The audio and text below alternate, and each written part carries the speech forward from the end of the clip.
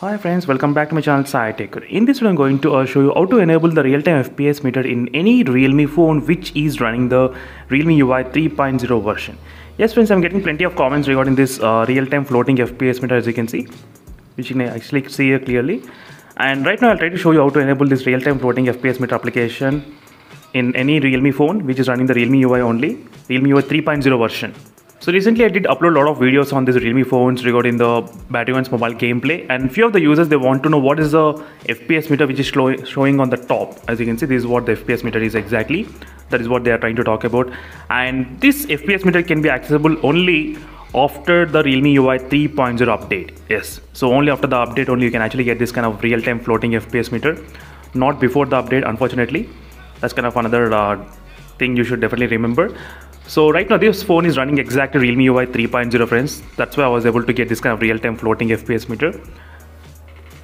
So this kind of real-time FPS meter is only available after the Realme UI 3.0 update in the Realme phones, especially. As you can see friends, right now I'm trying to use in the Realme phone, Realme X and Max. So once you install the Realme UI 3.0, you will get this option which is a new type of gain space. You need to open the gain space. So once you open the gain space, you need to add the games into this gain space to experience this kind of real-time floating FPS meter.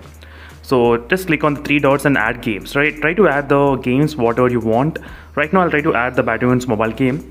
So the battery one's mobile game has been added successfully into the games, and you just need to click open. And once you open that, you'll be able to get this kind of sidebar. As you can see, in the sidebar you need to select the option which says system status. As you can see, this is a system status which shows the real-time floating FPS meter in the Realme phones. Yes. So this can be applicable in any Realme phone which is running the Realme UI 3.0 only, not 2.0, only 3.0. Any Realme phone, yes. This kind of floating FPS meter. So right now in this way you'll be able to experience friends exactly at 90 FPS gameplay or 60 FPS. You'll be able to see exactly what is happening with the overall FPS count while gaming. So since I'm getting a lot of comments, I thought of making a video on this particular topic regarding how to enable this FPS meter. So this is the easiest way to enable the FPS meter in the Realme phones. So finally the Realme decided to add them by default. So right now we don't need to install any kind of third-party applications or any kind of paid softwares. So which will be by default in this UI. And one good thing about this FPS meter is that you can actually minimize. If you tap once, it will automatically get minimized, as you can see. Right now it got minimized exactly. Perfect, right? So that's it friends, thank you for watching. Stay tuned for more updates, and this is a quick review on how to enable the FPS meter in any Realme phone which is running the Realme UI 3.0.